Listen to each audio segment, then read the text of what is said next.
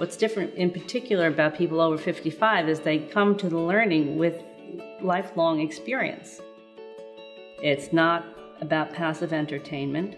It's not about gluing macaroni on cardboard. It's about actually engaged learning.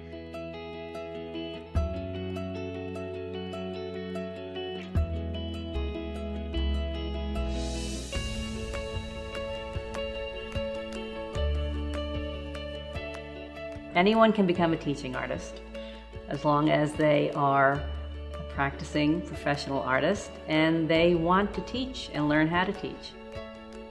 The ability to develop and to actually write a sequential curriculum is really important.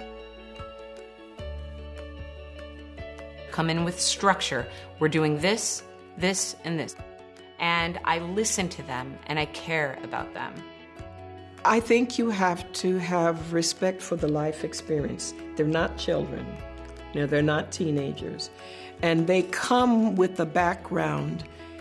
They want to have some input into what they're doing. Bravo, bravo, bravo. The social engagement part of this work is as important as the instructional learning. Teaching artists really understand what they're giving to people. And what they're giving them is the time and space to reconnect to themselves and to others. Part of it is the participation, that knowing you can contribute, and part of it is just doing it with other people of like minds. And it's not just this ego, but everybody working together for a common goal. All of those things, I think, intensify the appreciation. The culminating event is an opportunity for the artists and the students to share their learning, to bring closure to what they've done.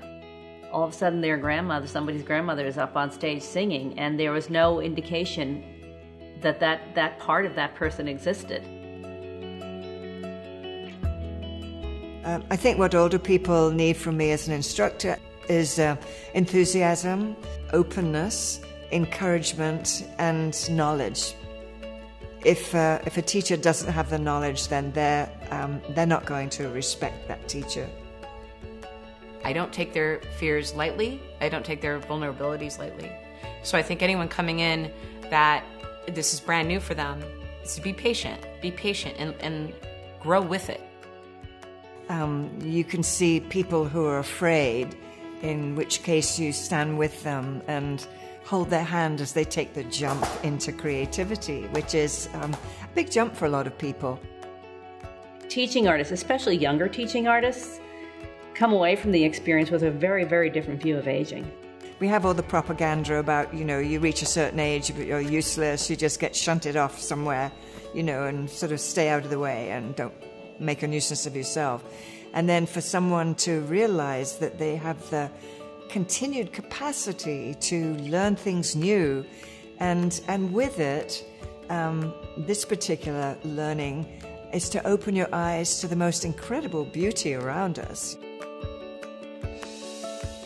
I can do whatever colors I can be free to be myself, and Maureen allows me to be who I am.